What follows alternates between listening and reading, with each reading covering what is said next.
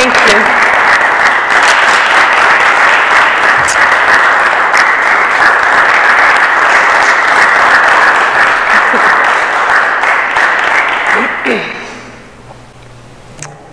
Thank you.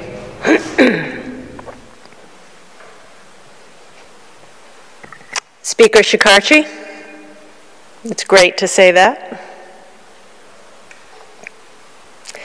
Senate President Ruggiero, my great partner and friend, and my beautiful family who have been with me at every step of this journey. And most of all, to my fellow Rhode Islanders. Tonight we come together, united by the love that we share for our great state, and by the belief that our best days are ahead. Every year we gather in this chamber for this address. And normally this room is packed. Normally this chamber is filled with members of the legislature, members of my cabinet, judges, local leaders, mayors, and so many others. I'm really missing all of you tonight, and I wish you could be here. And I want to thank each and every one of you for your friendship, your support, and your partnership over these past 6 years. But like everything else, we've had to change our traditions because of COVID in order to stay safe. 2020 was a year we will never forget. Together, we faced challenges and tragedy like never before. But we got through it. We got through it. We got through it the way Rhode Islanders have always gotten through difficult times. We innovated and we persevered. We just didn't give up. And so tonight we come together as a state to allow ourselves to envision a brighter, more joyful, more prosperous time ahead. A time when we can be together. A time we can be together again in person, holding each other, hugging each other, being with our friends, working together, learning together, enjoying each other's company without so many restrictions, being together as Rhode Islanders, as family, as friends, as we love to do. 2021 will be our year of rebuilding. And make no mistake about it, there's a lot of work to do. But tonight I stand before you confident, filled with confidence, that together we've laid a foundation for a stronger, more equitable Rhode Island. And I know that Lieutenant Governor McKee is going to be ready for this job on day one. He is accomplished, passionate about Rhode Island, experienced, and I think he's going to be great. I also want you to know there will be no disruption to our state's COVID-19 response. And Lieutenant Governor McKee has assured me and is committed to keeping the entire statewide response team in place. So be reassured, as I am reassured, that Rhode Island is in a good, stable place. Our weekly percent positive is about 3%. That's lower than it's been in months. Our hospitalizations continue to decline. We've performed over 2.5 million tests and administered over 100,000 vaccines. So by every measure, we are on the right path, we are on solid footing, and yes, the end is finally in sight.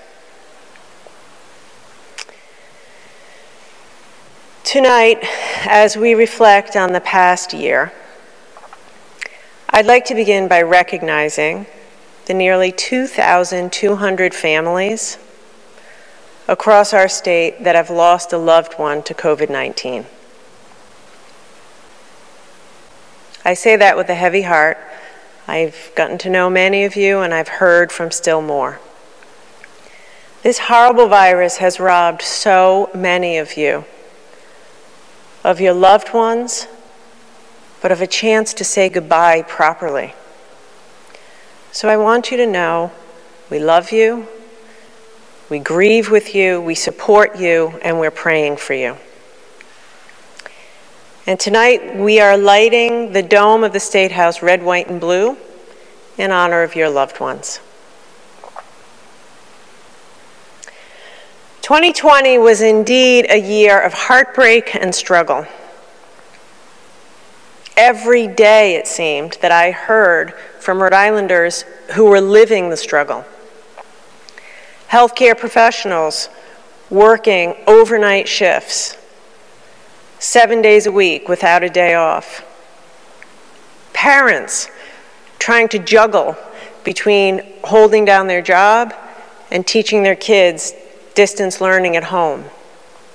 Waiters, waitresses, cashiers, clerks, out of work, struggling to survive on their unemployment insurance checks, wondering whether they'd get their job back, and if they would, when would that come?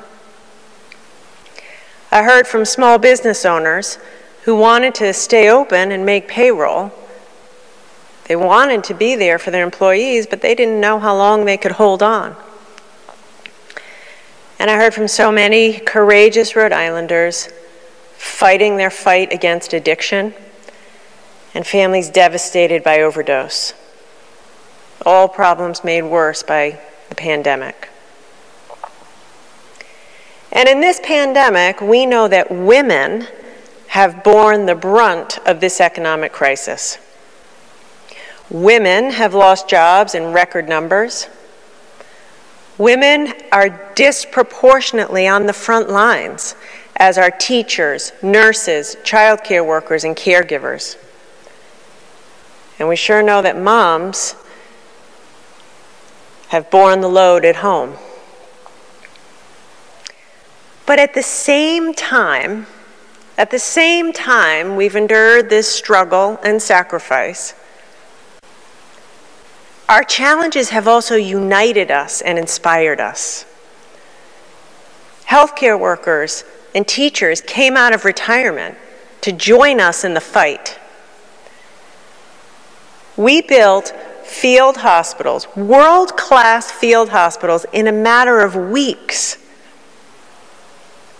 We established the best in the nation COVID testing, provided housing and childcare to frontline workers, successfully set up distance learning in about a week over spring break last year.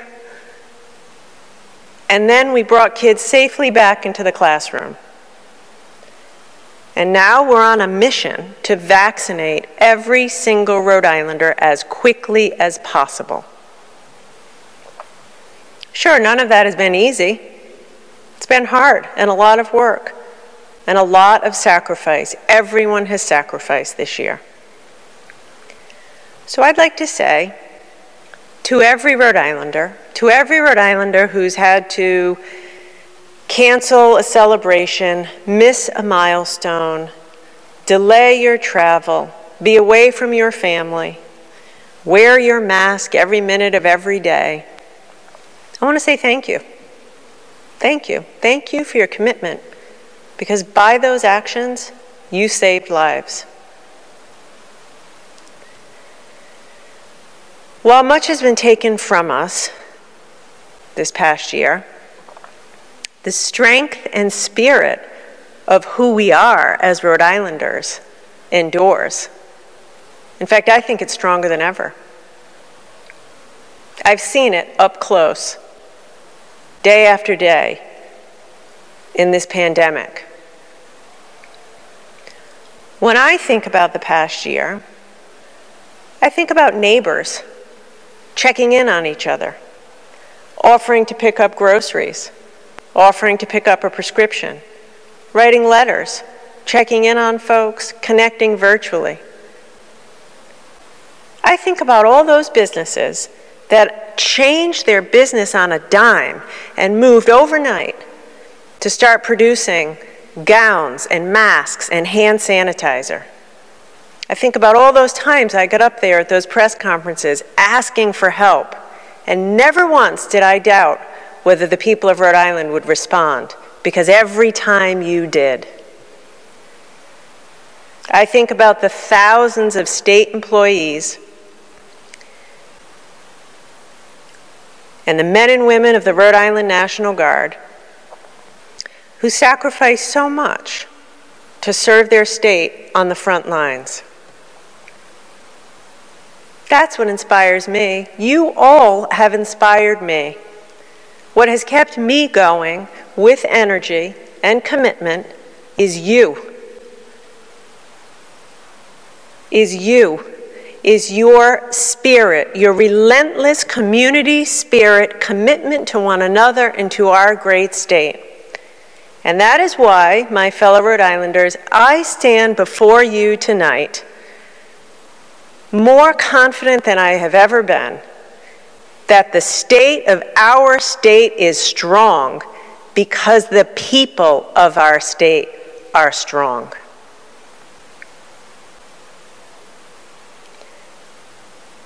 And make no mistake about it, Rhode Island is ready to meet this moment, to meet this year of rebuilding, to get this economy back on its feet. I know that because of the work we've done together these past 6 years to make our state stronger.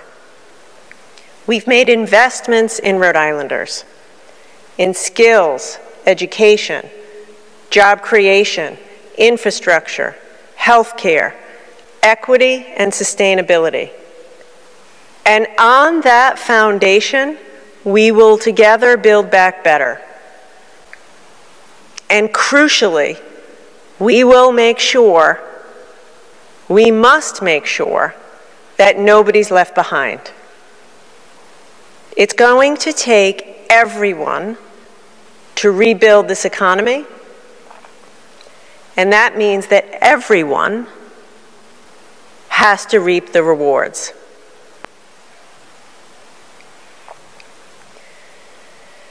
Six years ago, on a cold, snowy day, I stood on the State House steps. And I vowed to you at that time that together we were going to ignite Rhode Island's comeback. Now, if you think back to that time, 2014, we were stuck. Our economy was stuck. Our state was stuck in the wake of the Great Recession. And we had been for years. And there were a lot of people who told me at that time they thought our problems were too big to solve. We couldn't get out of it. The system was broken, too broken to be fixed. So as a result, some folks lowered their expectations. And I think more than a little bit of cynicism set in. But on that cold and snowy day, we together committed to a fresh start. And at that time, I asked every one of you to ask yourselves how you could be part of Rhode Island's comeback. And in the last 6 years, Rhode Island stepped up over and over again. Rhode Islanders stepping up to become part of the solution, committing to doing things differently, committing to believing, really believing, that change was possible, and to harnessing that eternal optimism of our founders as we together charted a new course. We rolled up our sleeves and we got to work. Now, when we started, we didn't have any of the job creation tools that we needed. So we designed them from scratch. And I would like to take a minute to thank my partners in the legislature for your partnership in those early days and weeks of my administration when we started designing those tools, and frankly, every day since. Thank you. Because together, all that hard work, willingness to embrace change, together, we went in the last 6 years from having the highest unemployment rate in America to having more jobs than ever before in our state. We worked with businesses to give Rhode Islanders the skills they needed to get actual jobs in growing fields in Rhode Island.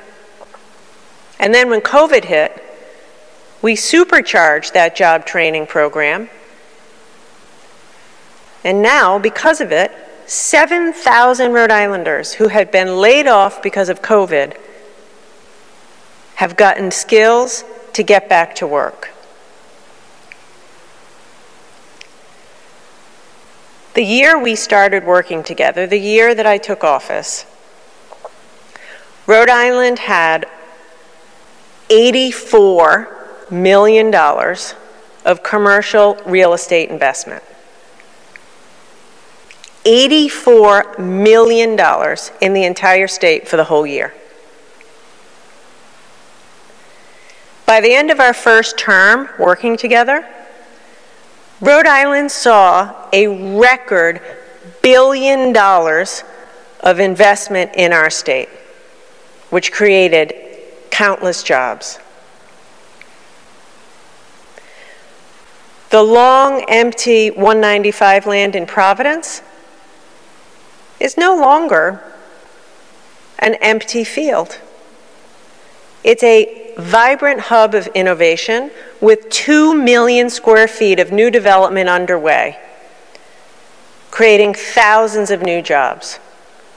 We've also cut thousands of pages of unnecessary regulations and started the state's first small business loan fund.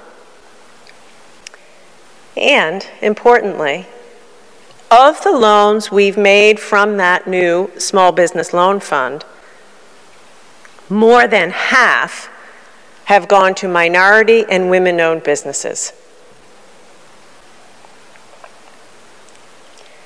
I have to tell you that for me it's much more than the statistics of how much our economy has bounced back. What I am maybe most proud of is that through it all, we have focused on building an economy that works for workers. In partnership, hand in hand, with our friends in labor, we've made sure that our economy works for workers. We've increased wages for child care and home care workers, jobs held primarily of women of color. We've provided paid sick leave and paid family leave. We've made sure that nearly every single Rhode Islander has health insurance. We've codified Roe v. Wade. And we have raised the minimum wage 4 times. Now, I think we should keep going and raise the minimum wage again. Because now more than ever, hardworking people in Rhode Island deserve and need a raise. So I look to the Senate President and Speaker and say, how about it, guys? How about before I leave, we raise the minimum wage one more time?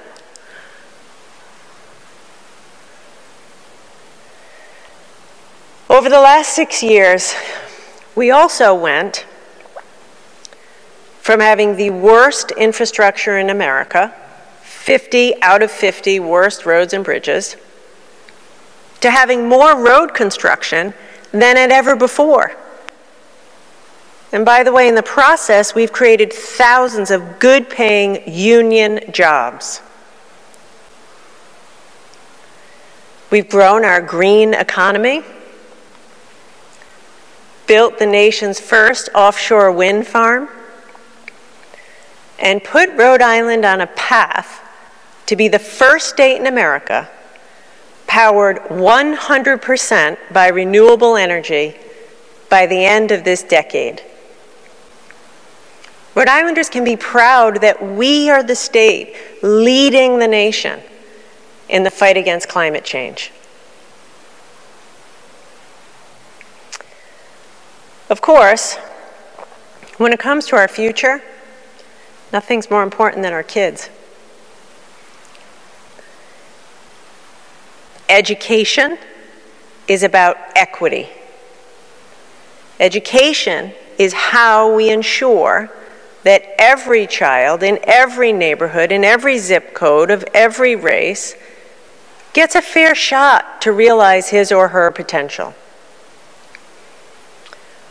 Working together with the legislature, I'm proud to say that every single year for the past 6 years, we have made record investments in our public schools. And we've gone from having school buildings crumbling all over the state to passing a once-in-a-generation billion-dollar investment in school construction. And this spring, you're going to see school construction all over the state in all cities and towns. In the time we've worked together these past 6 years, we have 5 times the number of public pre-K classrooms all over the state. And we've made it so that every child in Rhode Island can go to all-day kindergarten. We became the first state in America to teach computer science in every public school. We've increased the number of high-quality career and technical training programs in our high schools by 60%. And a few years ago, we opened the Westerly Education Center. And later this year, we're going to cut the ribbon on another education center in Woonsocket, building on the successful model that we've used in Westerly, which has already given over 3,000 Rhode Islanders the skills they need for a new job.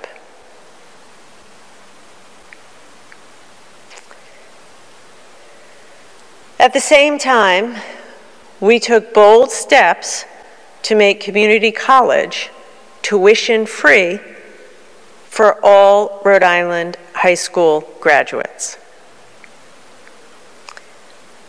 Now, at the time we did that a few years ago, Rhode Island was one of only a few states to do that. But since then, many other states have followed our lead, and they also have provided tuition-free community college. But do you want to hear the really important and exciting news for Rhode Island? Since we started offering the Promise Scholarship, the 2-year graduation rate at CCRI has tripled and increased by 500% for students of color.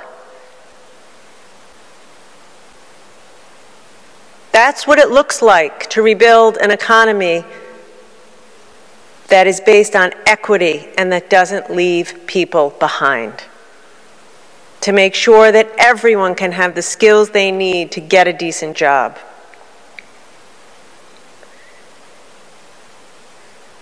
Now, last year I stood right here in this address and I warned the people of Rhode Island that that promised scholarship was set to expire. It was going to go away.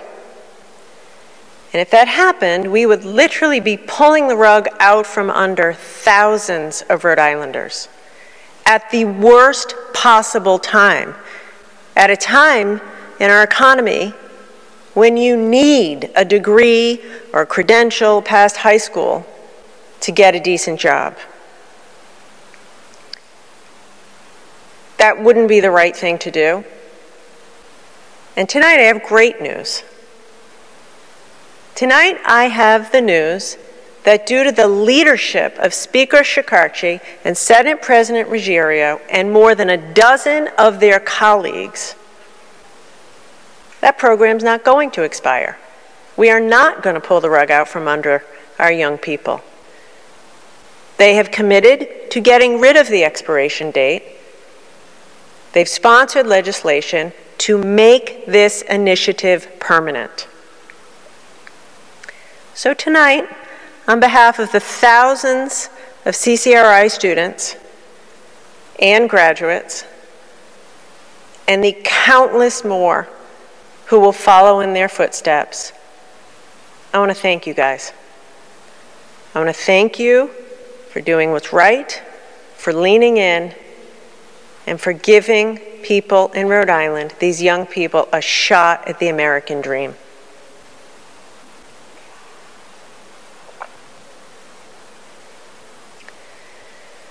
We're very lucky in Rhode Island because we get to live in a state that was founded on the principles of inclusion, acceptance, and equality. We here in Rhode Island believe all people deserve to be treated with dignity and respect and should have the same opportunities for success, no matter your race, your religion, your gender, your ethnicity, who you love, or where you come from. And it is these very principles that have guided our determination to appoint judges to look like the people that they serve in the courtrooms. In my time as your governor, I'm proud to have appointed highly qualified, talented judges at every level of our court system. But I'm also proud to have appointed the most diverse group of judges in our state's history.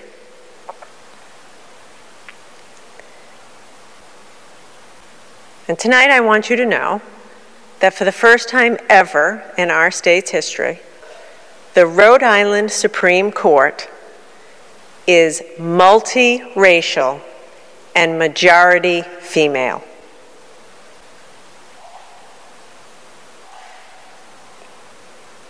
And thank you to the Senate for being a partner in that work.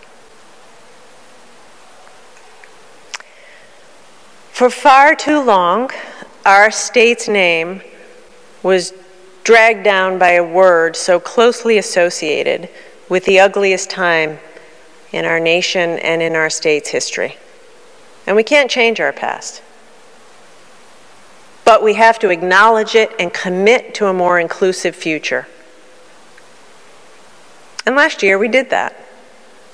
Last year, the people of Rhode Island came together and made history, voting overwhelmingly to finally remove the word plantations from the official name of our great state. This is the Rhode Island that we have built together in the past 6 years.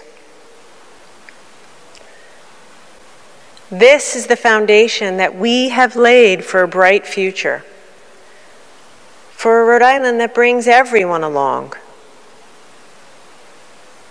We got to keep up the fight.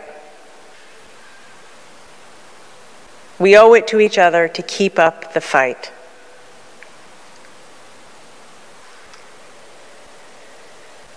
This past Monday marked 11 months since the first case of COVID-19 in Rhode Island. 11 months. It seems like a lot longer, doesn't it? We've traveled a difficult path in these past 11 months. But the whole time, we've held on to hope. Just as our state flag inspires us to do. You can get through any struggle if you hold on to hope.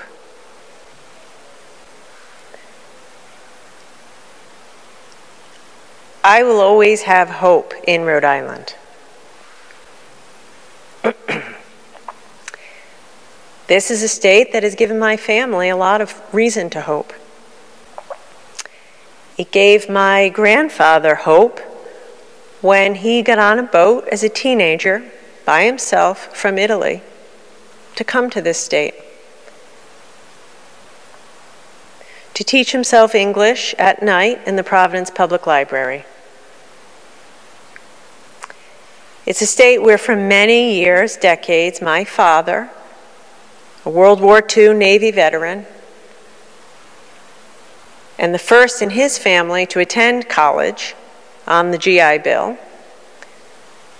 was able to support his family with a good job in manufacturing, but all the while hoping for an even brighter future for his kids and his grandkids.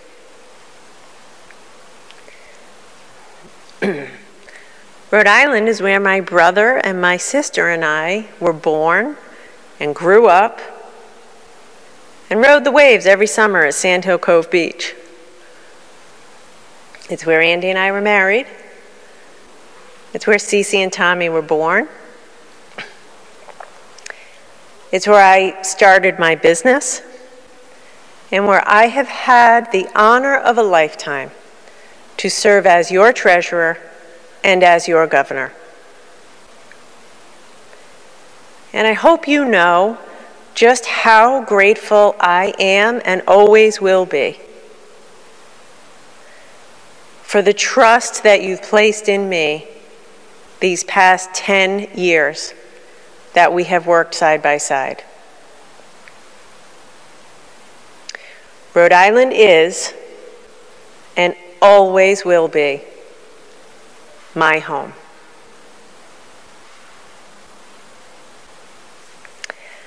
I have to say it's very difficult for me to leave Rhode Island. It is a bittersweet moment.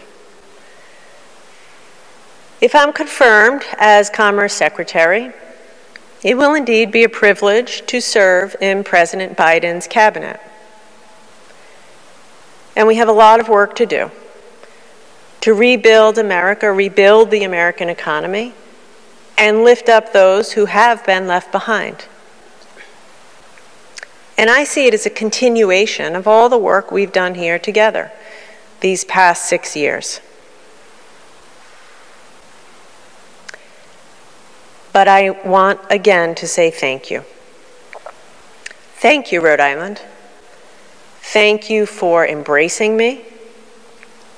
Thank you for embracing my family, my children who have grown up in these last 10 years, embraced by the people of Rhode Island. And thank you, Rhode Island, for embracing change.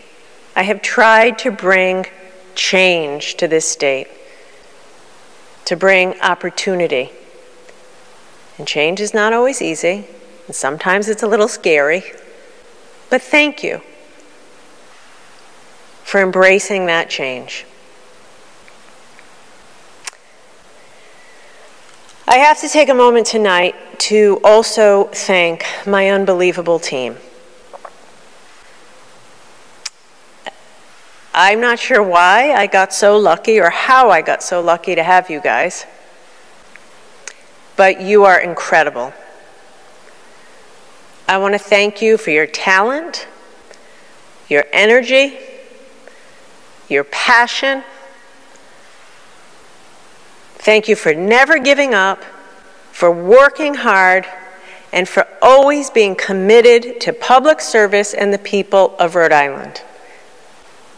And for jumping 2 feet in to our mission of making Rhode Island stronger, more equal, and a place of opportunity.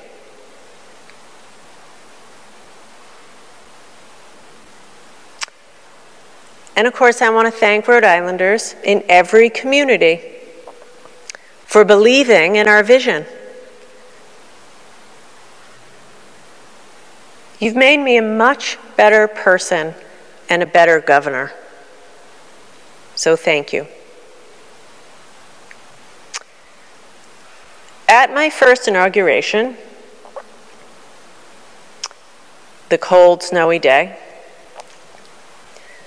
I promised you that day that I would wake up every day focused on expanding opportunities for Rhode Island families, no matter what obstacles were thrown in our way and how hard it would be. I promised you I would go anywhere, talk to anyone, work with anyone who wanted to do what was right for Rhode Island. And that's exactly what I have done every single day as your governor. I have tried to the best of my abilities to honor that commitment to you. Now, although I may be working in Washington, I'm going to take you all with me. I'm going to take the countless Rhode Islanders and all of your stories and your experiences and everything you've taught me with me, and you will be top of mind in what I do. That means every small business owner, every promised scholar who just wants a chance, every one of you, of the more than 11,000 who've had the courage to sign up for the Real Jobs training program, maybe in the middle of your career, to get new skills for a new job. Every woman breaking down barriers. Every single Rhode Islander stepping up, giving back, digging in, and committing themselves to this great state.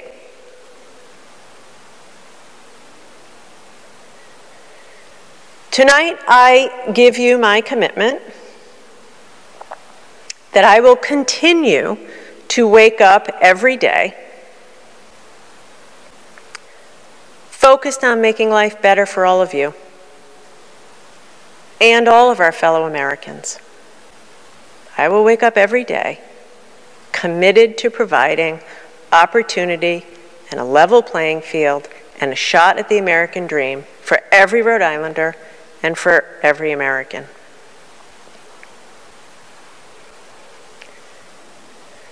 So many years from now, we're going to look back at 2020, and we're going to look back at everything we overcame together. And it's been a lot. What I hope we remember about this year isn't so much the struggle and the sacrifice and the hardship. I hope what we remember is our strength and determination and fortitude, which is what carried us from some of the darkest, scariest days into a brighter, more prosperous, more equitable future.